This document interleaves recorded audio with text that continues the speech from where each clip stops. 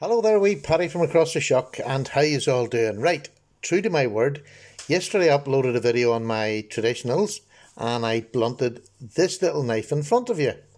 And I said I was going to do a sharpening video, and here is the sharpening video. This is, I can't get it to cut anything. This is completely and utterly blunted. Now, that's it, it's just blunt. So what I'm going to do is sharpen it, and all I'm going to use is these are DMT stones. This is the coarse, which I think is about 320.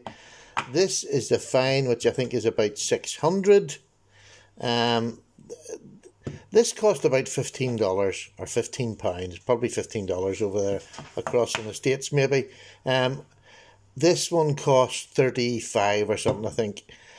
But I bought this before I realised I could get these, and to be honest with you, for hand sharpening, that's quite weighty, it's quite heavy. Now, it's fine and I'll use it.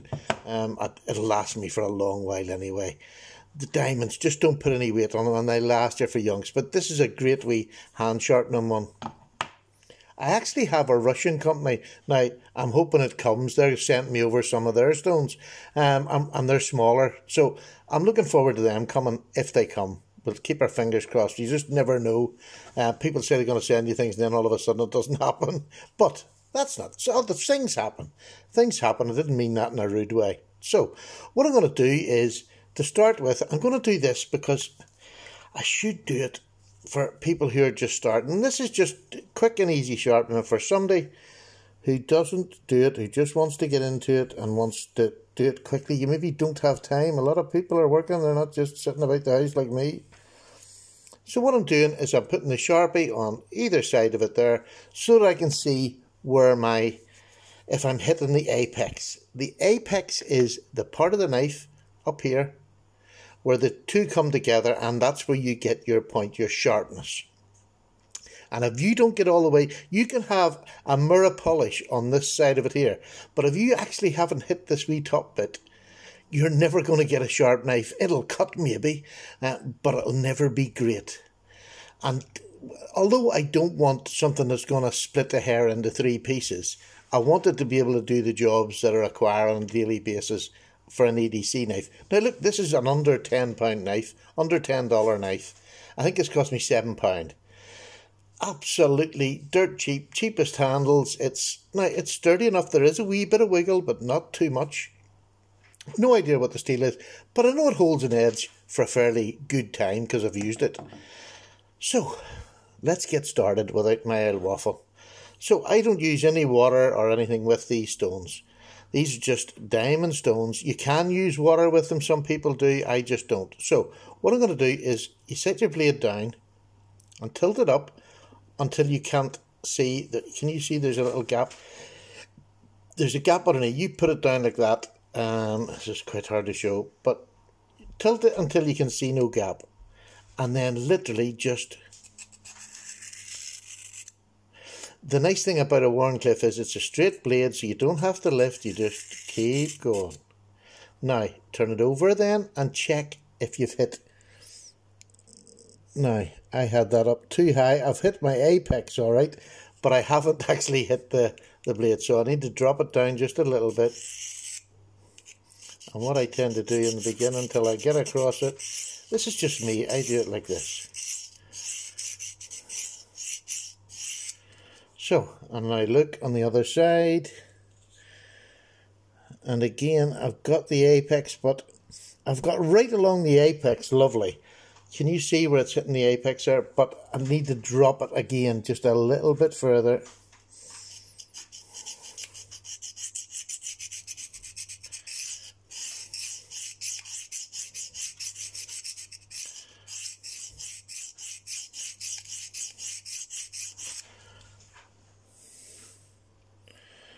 Now, that's coming back. You can see it coming back. Now, can you see that? It's coming back. You can see how it's nice and shiny right along the apex.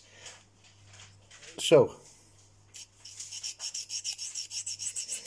I'm just leaning it back until I can get back there, and I want to get it all the same sort of level. I'm nearly having to reprofile this, which you didn't think I would have to, but hey, that's what happens sometimes. It was a really cheap knife, so But to be honest with you, and this is what you get, you can feel whether a knife's got a good enough blade on it when you're sharpening. That one's, I just want to get the top end of there.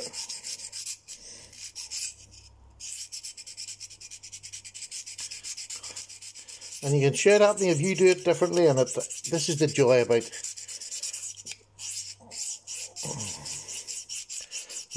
about sharpening by hand, is there's so many different ways of doing it. Now, I have got that all along where I need to get it. It's absolutely fine. It's quite a thin stock behind the edge, which is why I don't need to come back up where that marker is.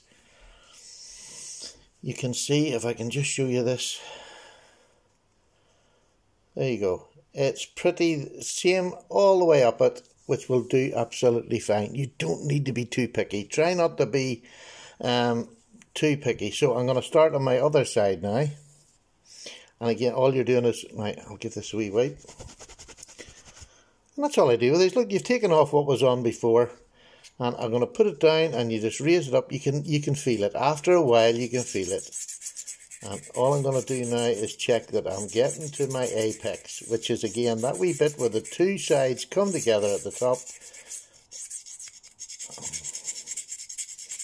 I always like to get down there to the choil, because there's nothing worse than going to cut when you get down there and there's nothing there, because that's where most of the cuts, you know, if you're doing deep cuts, it sort of starts back at the choil. So now, that is really good. Now, but you see, this is it. When you're on this side and you're doing this, right, you make the angle that you want. When you turn over the other side, you already have an idea of where that angle is. So on the other side, I tend to find you get it really quickly. This is just perfectly straight along there. Oh, let me just see. Get my hand up and let you see. That is pretty good all the way along.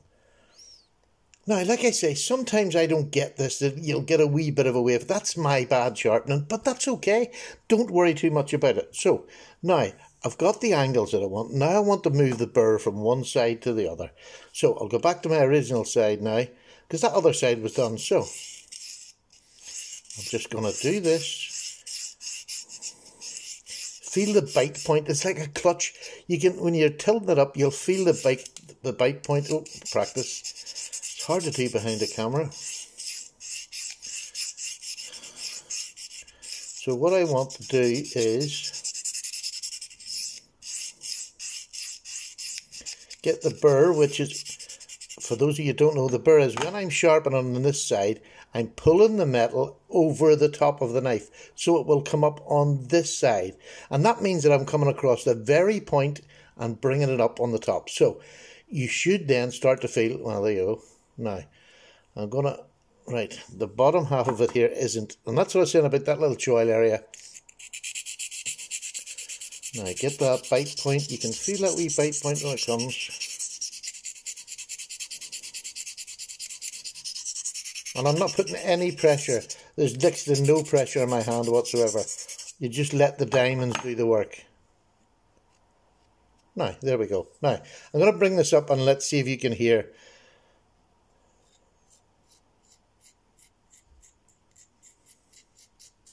Can you hear that? And that's where the metal has come up and it's over the top. So that means I have got to the very point on that side. That's the really important bit to know with hand sharpening. With any sharpening is getting that burr all the way from here to here. No gaps. Make sure you've got everything, because you can leave little gaps where it's not your fault. It's where the metal is maybe just that little bit thicker, where it's been ground in the factory. And especially you'll get that with cheaper knives. The metal can be of different thicknesses. So you just have to work until you get that all over. Now, I hope that makes sense. Again, I'm maybe not the best person at explaining things. I just know it by doing it. I just copied Jeff Jewell. Now, I didn't copy him perfectly because I'm not good, but I just copied him. Jeff Jewell, I Heart Knives, they're two boys that I just go to religiously when I want to learn how to sharpen something. So, I've now got the burr on this side. I brought it up on here, so now I want to get it to go back on the other side. So I start, get that little bite point. And once you've got that little bite point, it's just a matter of just gently keeping the blade, and all you're trying to do is keep it at that one angle, and don't worry, really you'll get it. It just takes a little bit of practice to keeping it at pace. I don't tend to hold my knife very tight. I think that's the best lesson I learned, was keeping a loose grip on it. That way you're not going to dig into your diamonds, because you can go through one of these diamond plates in a month if you dig into it, because all you're doing is going to lift. You see all the wee diamonds? All you're doing is just going to gouge them out. So I'll just check how I'm doing. Again, I always like just to check that wee bit down there, because you tend not to get right up to the edge and the point. That's my sticking places. Now, what I'm going to do is to see that I've got the burr on this side.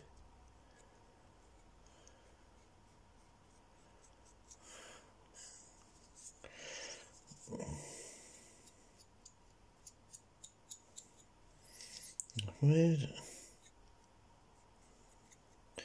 I want another little bit that's not quite come across, and that tells you the difference. It's not quite come across, so don't take a shortcut because there's nothing there. Make sure you get the burr to each side, then you start to take it off.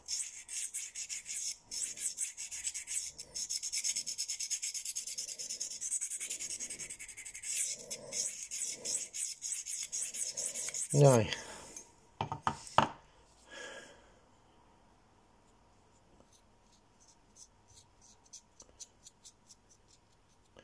it's not quite, I can't, the bottom, this little bottom bit here, I just need to do a little bit more. Sometimes, again, it's just practice.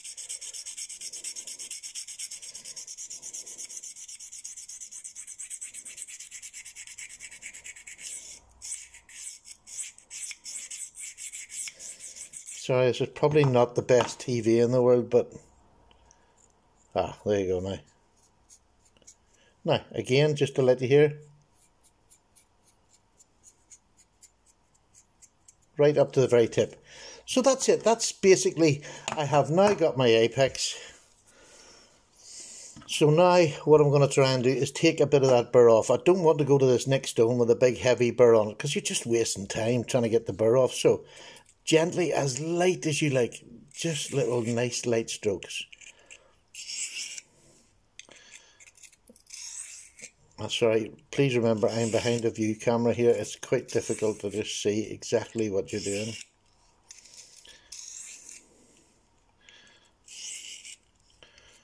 And just what you're trying to do is get that to that point and then just go to that point, feel the bite. Just think of your clutch. You had to feel that bite and that, and you thought you would never get that. Although a lot of you Americans are, especially you Americans, Canadians, whoever, you all have automatic cars, don't you? I have to say, I have now my first ever automatic car, but I was used to a clutch all my life. So there we go. I can't feel that any burr there, so that means that it's ready. You know, plenty I can go on to the other side. The other thing you can do is you get a jeweler's loop. And what this does, I'll put this up here over the camera, and then you can bring your blade up. Now, I don't know whether you can see that, but what you can see is it's not perfect, but it's not bad. You know, I seem to have got it, and when you're looking at it, ooh, let me just see. This is difficult to do. But when you've got it up to your eye looking, you can actually see the sharpening lines in your blade. It's not strong enough to do with that camera, but there we go. So another thing that I do is I always try to cut before I move on to the next. There you go. Now look at the difference in that than when I first started it. So it's cut. There's still a bit of a burr there. I didn't take it all off. I just give it a quick wipe. So now what I want to do is the same thing again. So I'm coming up to my fine stone. Again, I'll lay my knife down, bring it up till I feel that bite point. And this is a bigger stone, so again, if you can see that your finger's going like that, you're holding it too tight, let go. Just no pressure. If you look at my nail, there's next to no pressure on it. And what I want to do then is just get the burr up on this side here. And it's just doing that process again. Now, as you go up the stones, you don't want a big burr, so you just want a...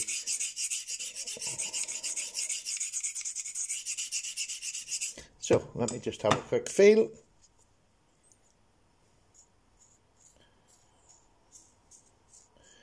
Now, because I'd done that right the first time, and sometimes I have a habit of rushing, let me tell you, like a lot of people, let's get the shortcut. My burr is right along, and it's smaller than it was before, but it's right along there. So, again, what I'm going to do is find my bite point, and I'm going to transfer that burr over to the other side.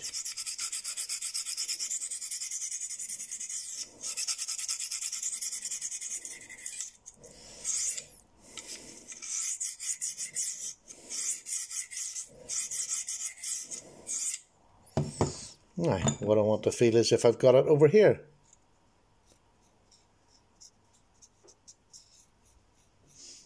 Yep, that's it. I mean, it really is as simple as that. That's it already done. I've moved it over here. So,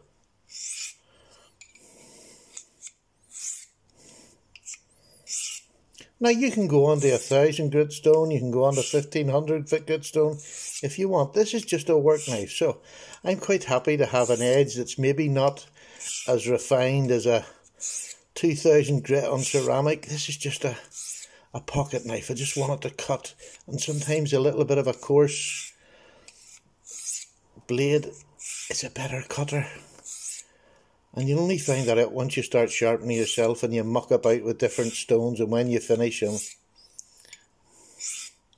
So let me have a look at that now. Now, how does this cut? It's not bad, but it's not great. So I obviously hadn't hit it as nice. So I'm going to go nice light pressure, tilt it up.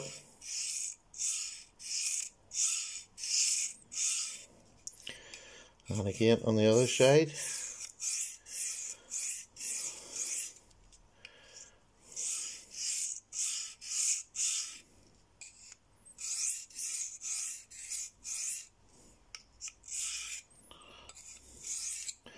And it's such light pressure, and you can hear the noise getting lighter and lighter, and I just want to get that down there.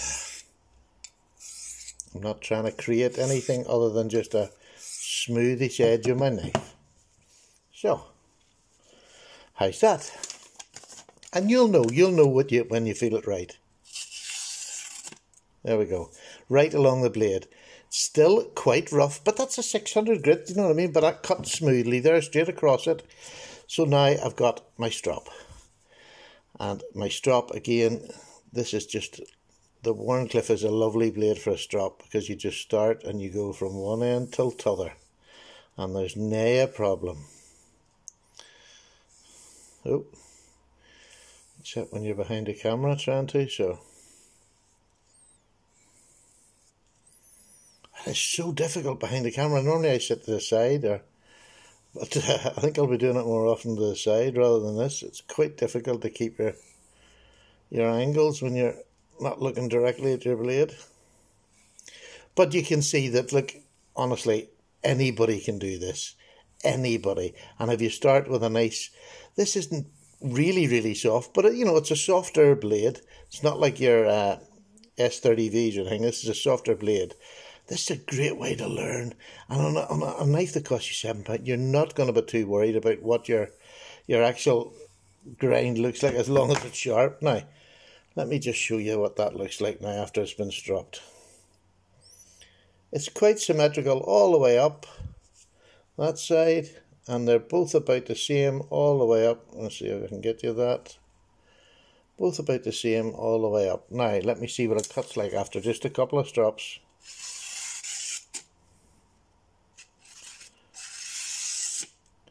That's pretty good at it. I mean, that's all you want. You can go on and you can do more, and you can make the edge whatever when you. This is just me showing you how to get a basic edge on a knife at no time at all and very little cost. You do not need all this fancy stuff, unless you're going to need this mirror edge if your knives are going to be sort of safe queens, or you're going to put them away. And yeah, a lot of people say you get better cutting with the mirror edge.